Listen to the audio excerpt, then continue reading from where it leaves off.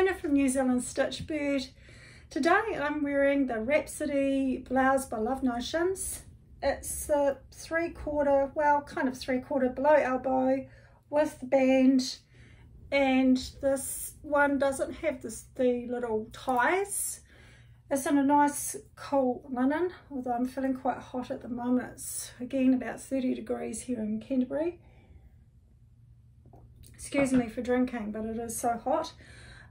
Today I'm going to talk about the fact that I don't have a little jacket that I can put over a sleeveless dress, or I've got a sleeveless jumpsuit, or even just with camis and things like that.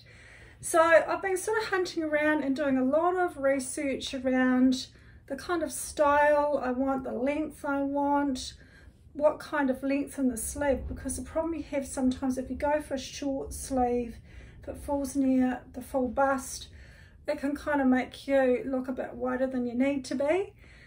And also just what I'm going to pair it with. I've been thinking about the colour, and I'm thinking I will go with a white or slightly off-white colour, because I think it will go really well with most of my pieces. And good the fact that, you know, a lot of people in New Zealand wear white sneakers, and of course a white jacket will sort of pair really well.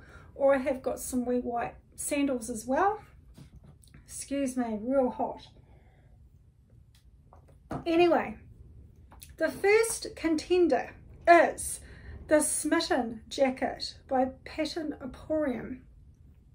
I thought it looked really cute. I like the fact that it could be slightly shorter, which would go with dresses, and it's got the elastic around here, sort of kind of like a bomber style. They don't always suit me, however, so I'm just not sure whether the fullness will just add more weight to me or not.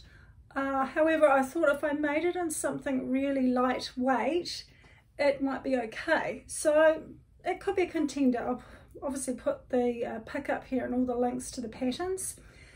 The other one I looked at was the Sinclair Rosie. Really cute how it sort of comes and does up with a little clasp or pin or button and loop.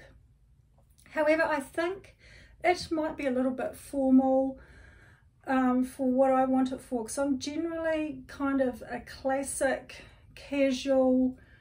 I like to have a little bit of detail in some of the clothes, like this one here has got the gathers going across here, just something a little bit different, slightly elevated but casual.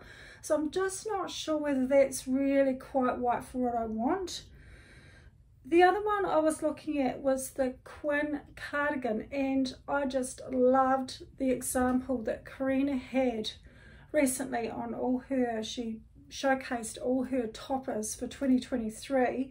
Her website's Lifting Pins and Needles, and she had the Quinn cardigan on there in this gorgeous white sort of lace and plain bands and little pockets up here, and I thought that would be really cute, and I think it would go with a lot. So that is a serious contender at this stage.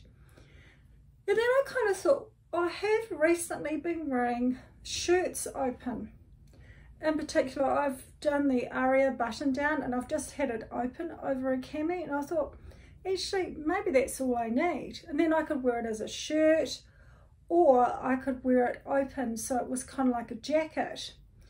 And then I made the exciting discovery when I went onto Love Notions when they had their sale and found the Melody Dolman.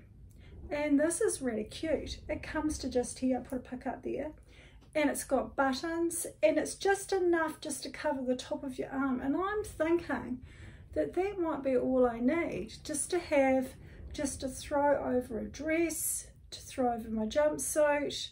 I've got lots of different camis, and I never wear them because it's too hot wearing anything, you know, like a big jacket, but just a wee shirt over the top style thing could work really well.